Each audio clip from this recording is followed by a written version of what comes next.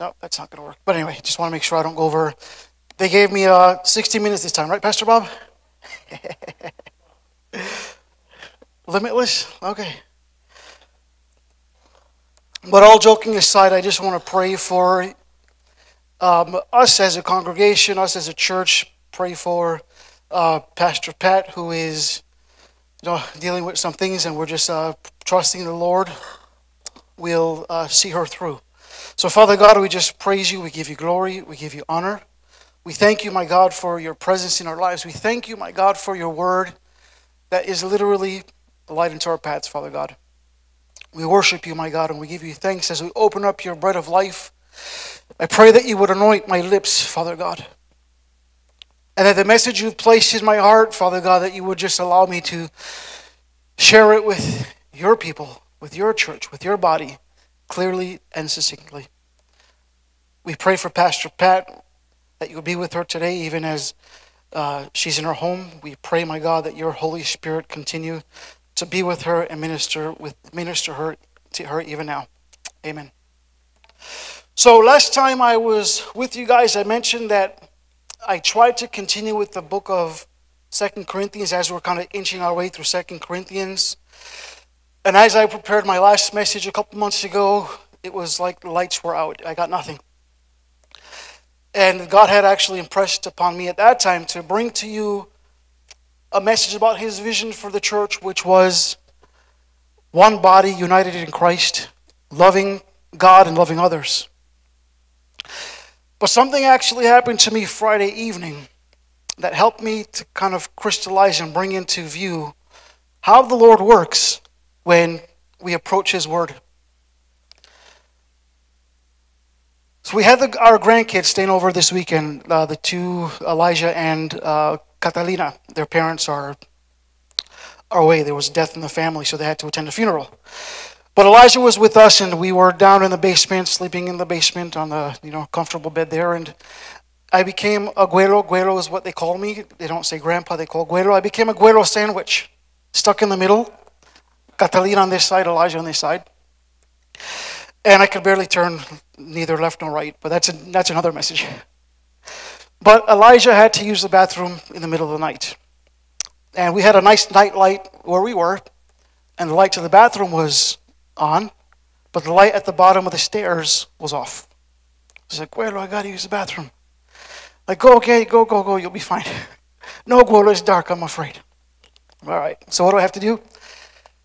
Have to walk behind him with my phone's flashlight, illuminating his little steps. And that became like an aha moment to me in how the Holy Spirit shines his light upon his word. So when I reapproached 2 Corinthians, the light bulb was on. Okay, I can get back into 2 Corinthians. So if you would turn with me to 2 Corinthians chapter 6 now. We're in chapter 6.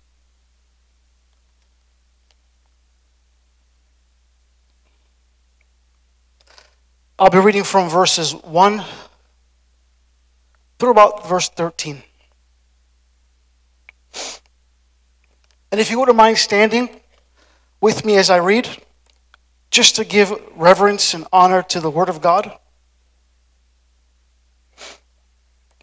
1 Corinthians chapter 6 reads as follows.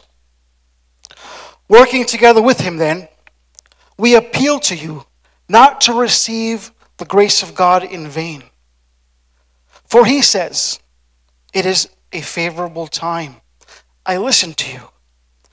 And in a day of salvation I have helped you.' And Paul says, 'Behold, now is the favorable time. Behold, now is the day of salvation. But we put no obstacle in anyone's way, so that no fault may be found with our ministry. But as servants of God, we commend ourselves in every way, by great endurance, in afflictions, hardships, calamities, beatings, imprisonments, riots, labors, sleepless nights, hunger, by purity, knowledge, patience, kindness, the Holy Spirit, genuine love, the truthful speech, and the power of God with the weapons of righteousness for the right hand and for the left.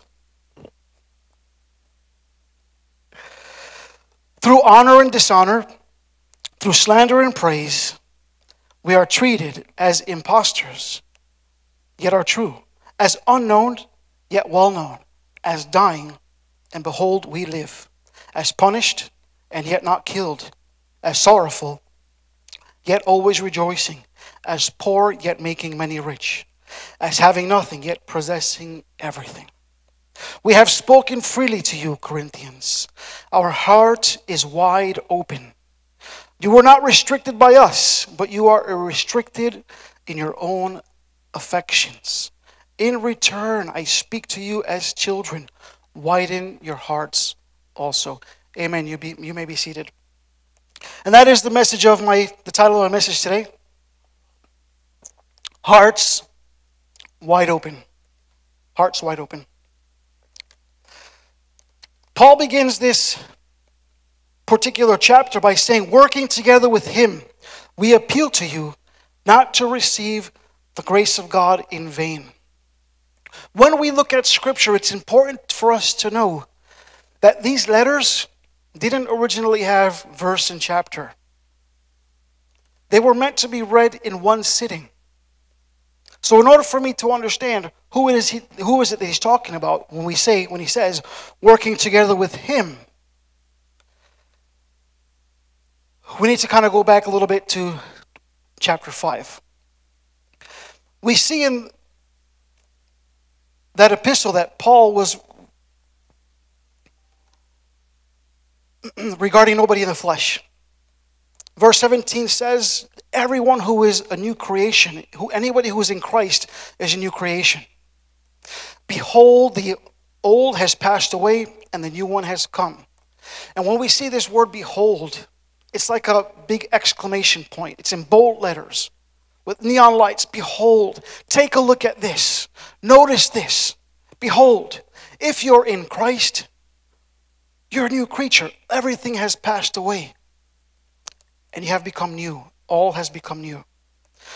He talks about in chapter 5 this ministry of reconciliation where Jesus Christ is bringing us to himself.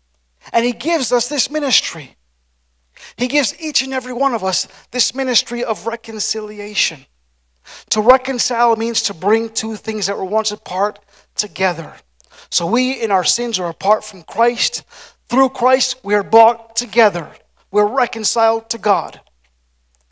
That is the ministry that God has given each and every one of us. The ministry of reconciliation.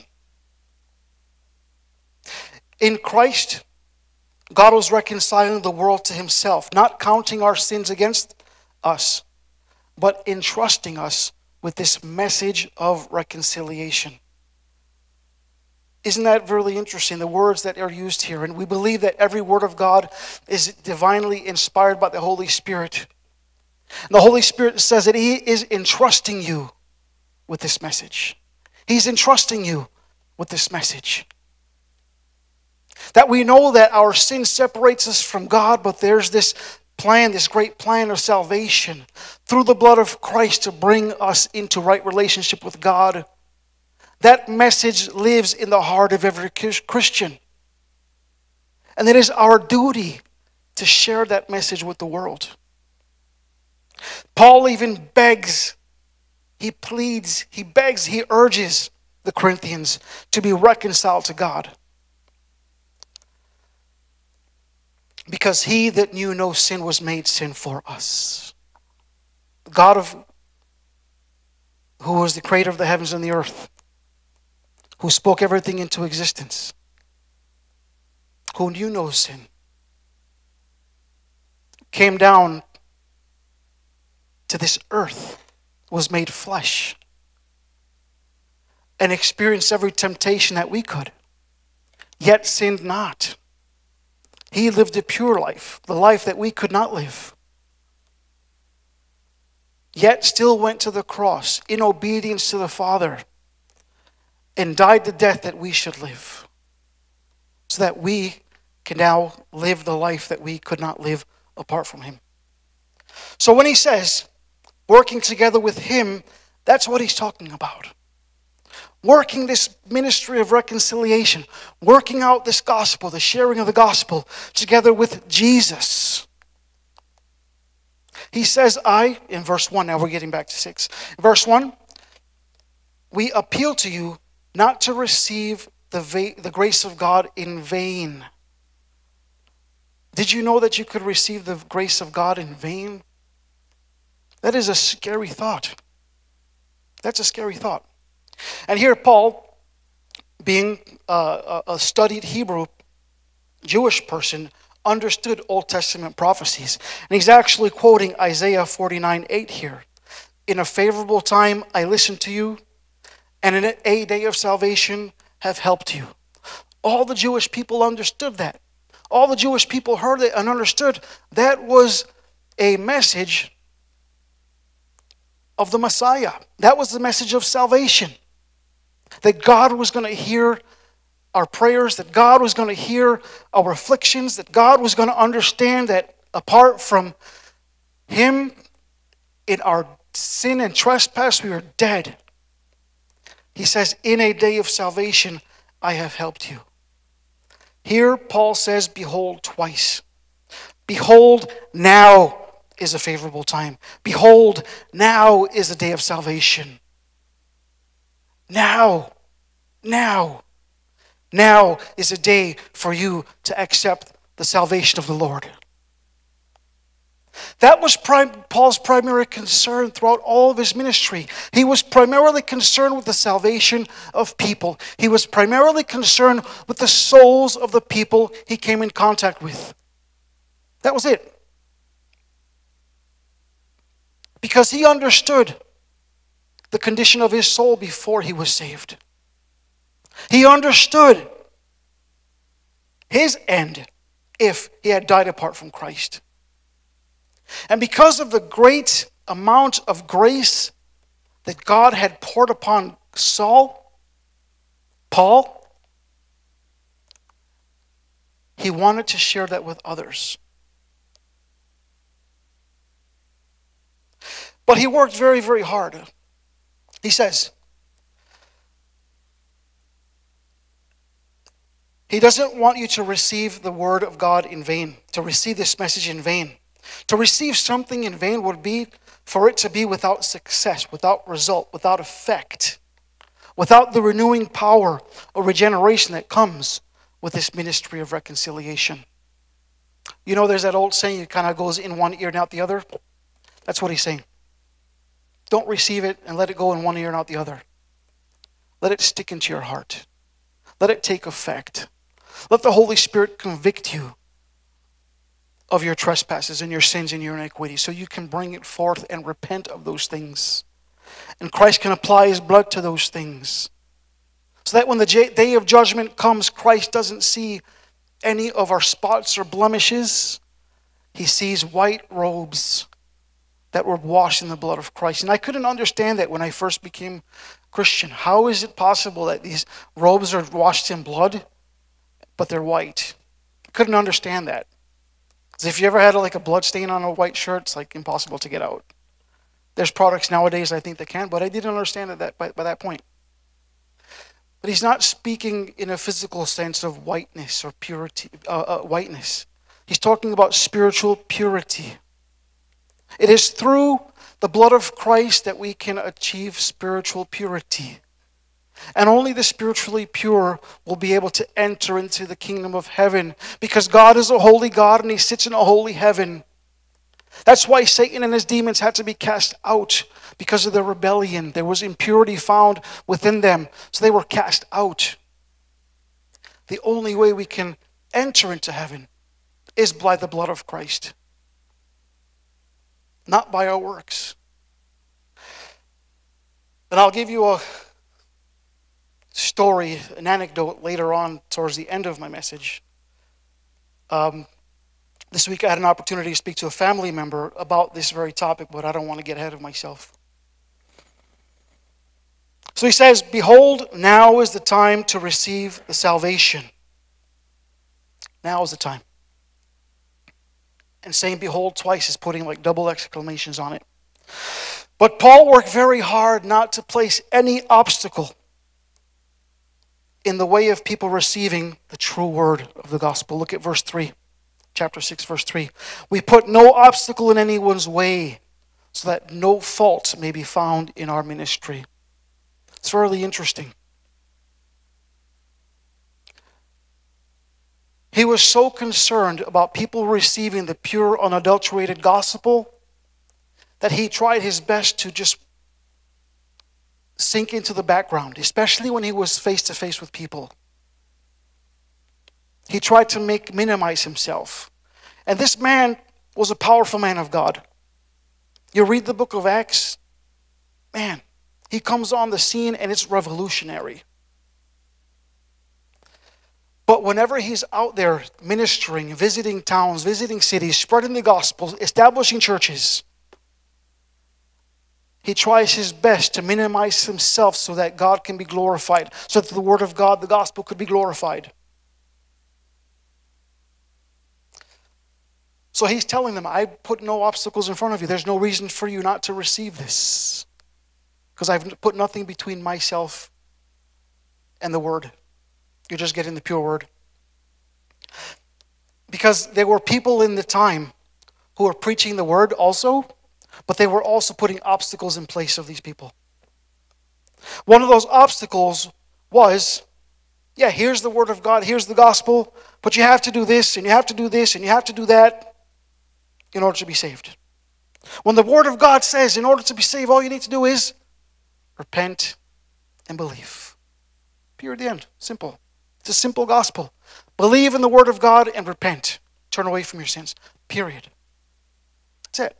But there were people in the time saying, you've got to be circumcised. You can't touch this, you can't touch that, you can't eat this, you can't eat that. So these people were putting obstacles in front of the gospel in order for people to be saved. Abstain from or don't eat food that was offered to idols. Again, putting obstacles. And Paul spoke out about this often. But there were other obstacles, more subtle obstacles that were put in the way. And those obstacles came in the form of offenses. He was very, very careful, again, like I said, when dealing with people, especially in person, to be very gentle, meek and mild, not to offend anybody. His letters were a different story. If you read Paul's letters, they were forceful. They were to the point. They were in your face. They were confronting. But when he was in front of people, he was a bit different. And because of this difference, people began to question his authenticity. They began to question whether or not he was actually called to be a minister. They were kind of missing the point. What he was also trying to say is that, you know, as Christians, we have great freedom in Christ. We have tremendous freedom. In 1 Corinthians 10:23, it says, all things are lawful, but not all things are helpful. All things are lawful, but not all things build up. I want us to kind of chew on that for a little bit. There's tremendous freedom in Christ. All things are lawful, yet not all things are helpful. All things are lawful, but not everything builds you up. So we have two opposite extremes here. I'm going to use some technical terms, but I'll explain to you what they are. Legalism on one end, and something called antinomianism on the other. And I'll explain what those mean. Legalism basically states that you must follow all these laws. Legalism, laws, right? You have to follow all these laws. Do this, do that, don't do this, do that.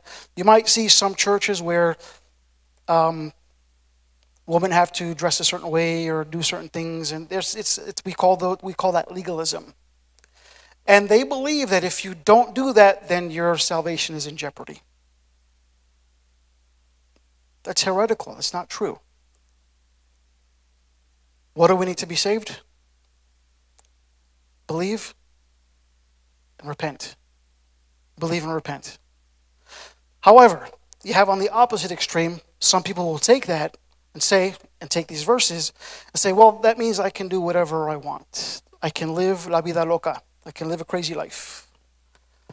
That's not true either.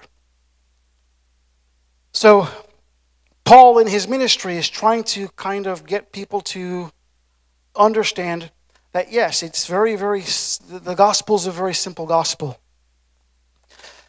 But once a person, like I said at the very beginning, that's why I wanted to review some of chapter 5. All things are made new. All the old things have passed away and everything has been made new. So that which you once were, you're no longer. So as you grow about your life, growing as a Christian, there's a certain level of transformation. The Holy Spirit begins to work in your life and transforms your life. And I've said this before, we have to be careful about examining our own lives and making sure that we are, living out the life that God has called us to live. So I might just jump into that story about that person from my family. We were having conversations about this particular topic. And what does a person need to be saved? And my family member was, God bless them, in error. They said, you have to be good. You have to do good. You have to do more good than more evil. I asked them, well, how much more good than evil? Is there a percentage? 50%? 50%? 51%? 49%? And I wasn't making a joke of it. I'm trying to understand their thought process. Well, what about if it's 99% good and 1% evil? Is God going to let that 1% evil into heaven? Is it? The point is,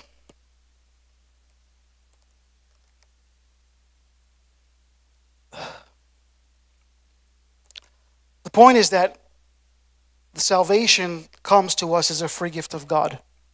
And like I said earlier, there's nothing that I can do for it. And I asked the person, do you know anybody who is 100% good? And my wife was sitting next to me. And she said, yes, I do.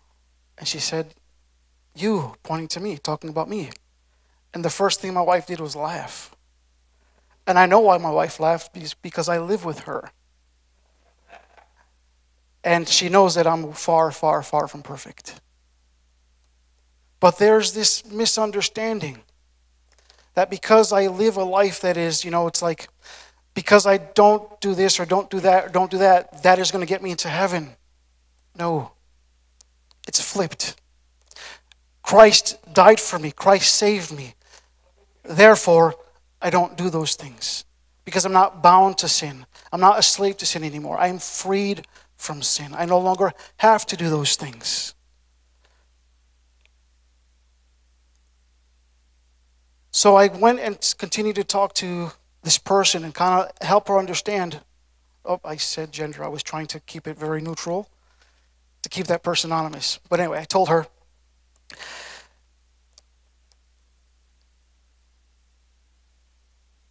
God's gift of salvation is there for you. And He's not waiting for you to, clean up your act. Because nothing you do, even the best things you do, apart from Him, are as filthy rags. They're nothing. But again, some people would take this freedom that we have in Christ and think that we can then live this life of, unhinged debauchery. Paul even says, well, because God's grace abounds, does that mean I get to sin and do whatever I want? And Paul says, absolutely not. Do not let it be so. Do not let it be so. So we do not, as Christians, get to heaven because we don't do this or that or do this or that. We're saved by Christ's blood. We're saved by His grace. But because we have been saved and because we have been transformed, we have the power to now live according to the Word of God. And it is only through the Word of God and by the power of the Holy Spirit that we have the ability to live a righteous life. It doesn't mean that we live a perfect life. And again, if that person were around me more often, they'd see how imperfect I was. But anyway, 1 Corinthians 10:31 says, whatever you do, eat or drink, do it all for the glory of God, so that no one, that you do not give offense to the Jews or the Gentiles or to the church of God. So there were people who, because they had this great freedom, knew that they could eat whatever they want. And let's keep it simple with the food right now, because it's very, very concrete. And we know that Jewish culture, pork is not kosher. So most Jewish people will not eat pork. So these people who were Jews converted to Christianity, and they realized we have this freedom now. We're no longer bound to the law. I can eat a pork chop. So they would eat pork chop and ham, whatever, but in front of other Jewish converts, and those Jewish converts would be very, very offended. So he's saying, whatever you do, whether you eat or drink, do it for the glory of God, so that no one is offended. If I'm sitting at a table with a person who is a new convert, and I know that what I'm going to put in my mouth is going to offend them, it's my duty to not eat that in front of them. To not do it. Because that's going to cause an obstacle. Because in that person's mind, they don't understand that freedom. In time they may, but at that moment, I have to be conscious as maybe a more mature brother, just to put that to the side and not do something that's going to offend that person.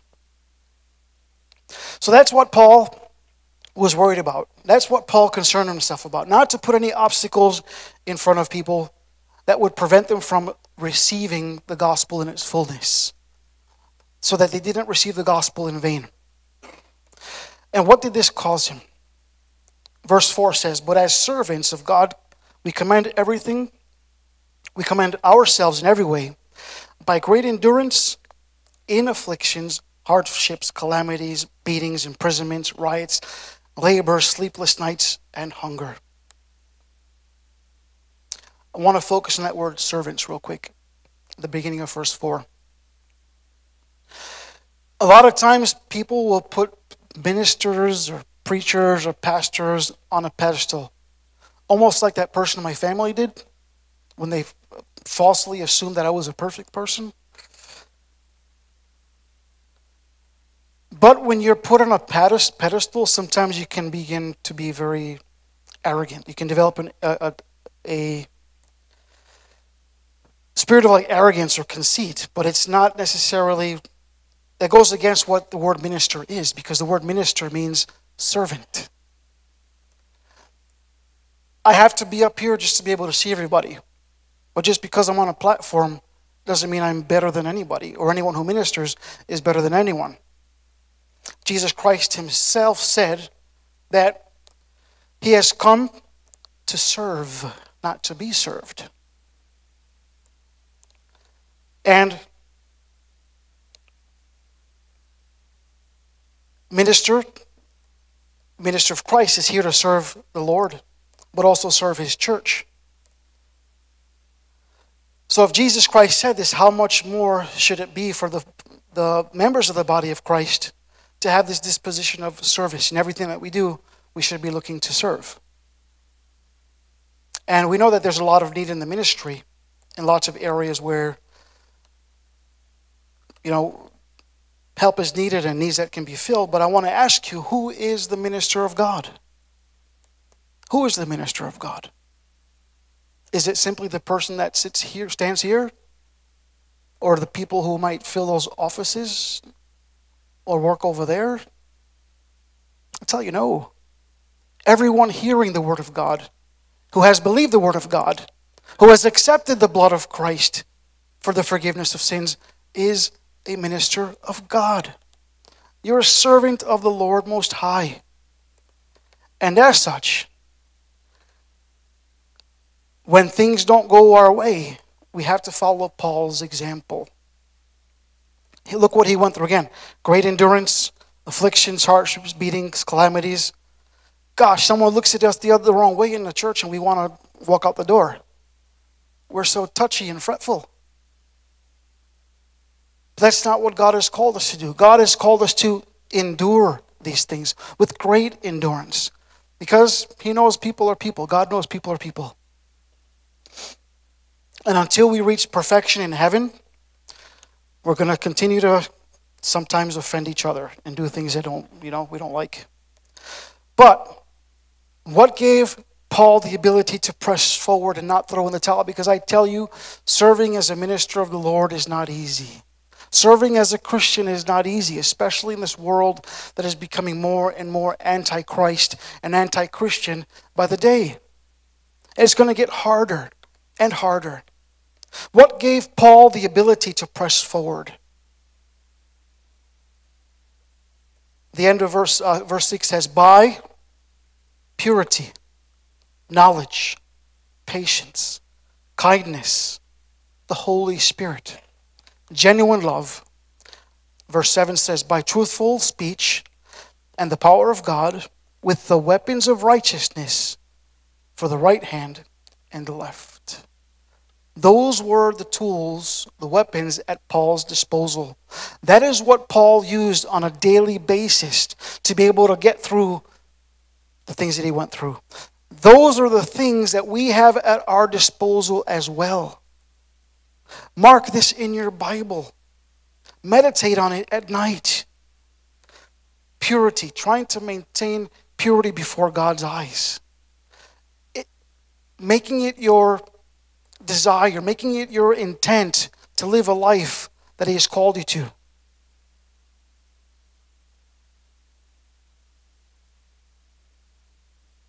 Patience. That's a hard one for a lot of people.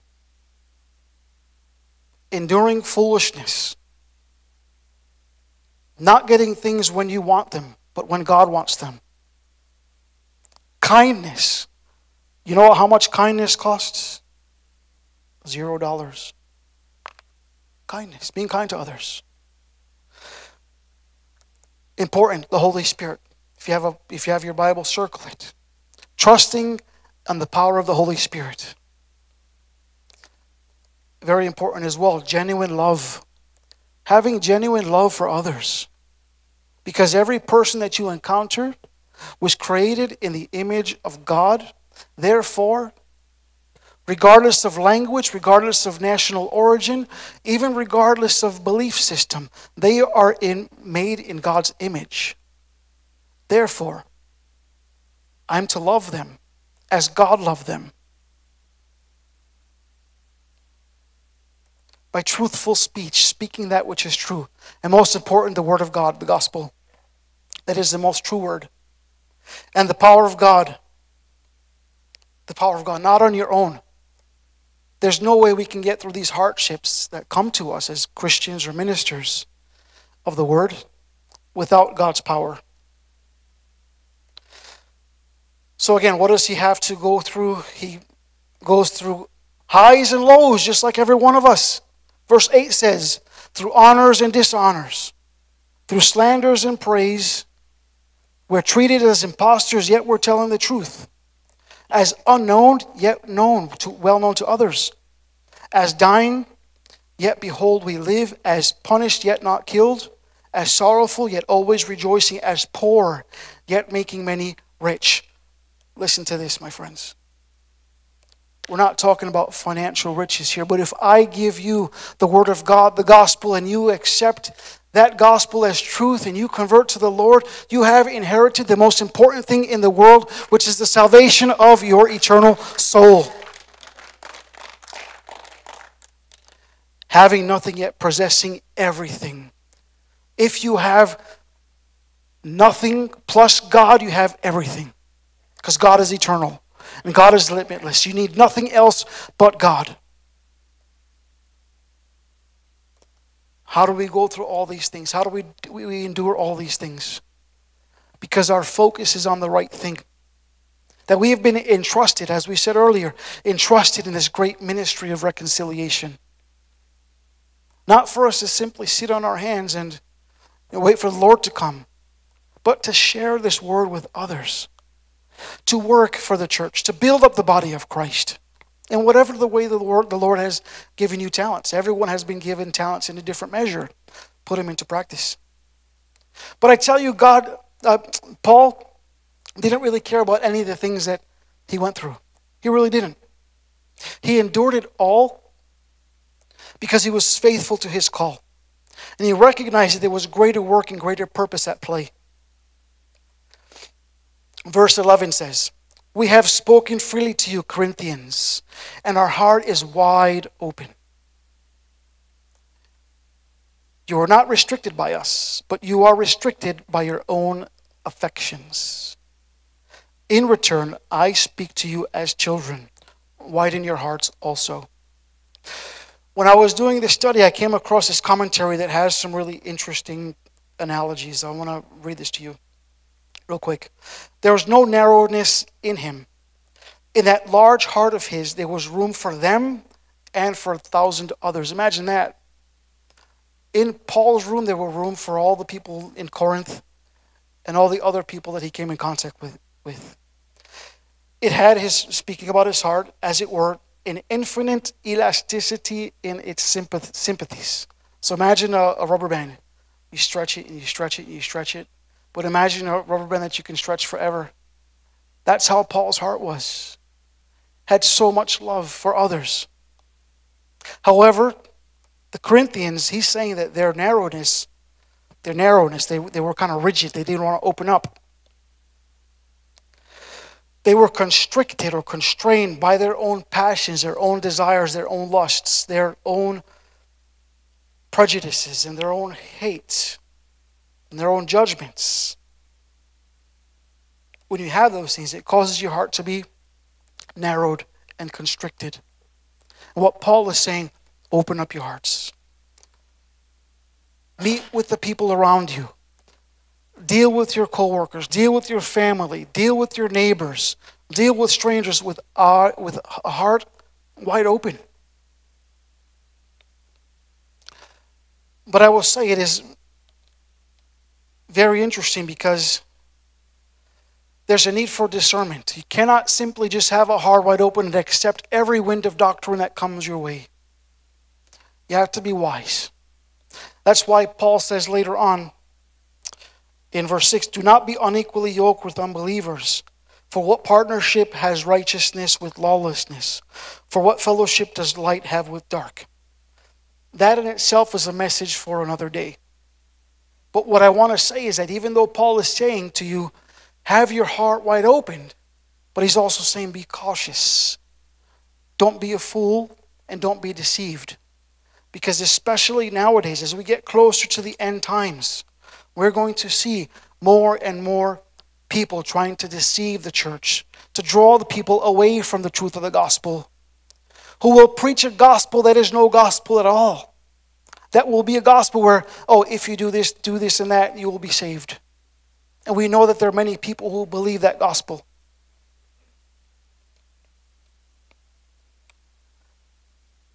We have to have discernment. We cannot simply slap the label of Christianity on something and assume it is Christian. We have to have discernment. We have to be like the Bereans, the noble Bereans. As Paul was preaching, they opened up the scriptures. They checked, oh, does this line up with the Word of God? Does this line up? Does this line up? They didn't just accept it. And even as I'm standing here, as I'm talking to you, I want you to go back and search the scriptures to make sure that what I'm saying aligns with the Word of God. It says, do not be conformed to this world, but be transformed by the Word of God. Test the uninspired words of man with the inspired words of God. Because even Satan himself disguises himself as an angel of light. So examine everything. Hold on to that which is good. Embrace that which is good. And reject that which doesn't align with the Lord. So again, I'm going to go back to verses 1 and 2. Working together with him then, we appeal to you not to receive the grace of God in vain. Behold, now is the favorable time. Behold, now is the day of salvation. We put no obstacle in anyone's way, so that no fault may be found with our ministry. I want to end with the story of Felix in Acts 25. Felix was a Roman official, and he had knowledge about what was called the way. The way is what we used to call the church before we called the church the church. Before we were called Christians, we were called the way. So he knew about the way. He gave orders that Paul should be kept in prison, but he could have some liberty. That none of his friends should be prevented from attending to his needs. So he gave him some ability to, be with his friends. After some days, Felix came with his wife Drusilla, who was a Jewish woman, and he sent for Paul and heard him speaking about his faith in Christ. And as he reasoned about righteousness and self-control and coming judgment, Felix was alarmed. He heard the good news. He heard the good news. He heard about this righteousness, this self-control, this coming judgment, and he was afraid. And what did he say? Go away for now. When I get a chance, I'll call you back. Don't be like Felix. We don't know if Felix had another chance. We don't know if Felix had an opportunity to hear from Paul again or hear the word again. We have no idea. But I tell you, brothers and sisters, now, behold, now is the favorable time. Behold, now is the day of salvation. If you have heard the word of the Lord today, if the Holy Spirit has ministered in your heart, if you have felt Him tugging at you and calling you to repentance, now is the time for you to respond. Now is the time for you to respond. And it's a very, very, very simple response. Lord, I believe your word. I believe that Jesus Christ is the Son of God. I believe that Jesus Christ is fully God and fully man.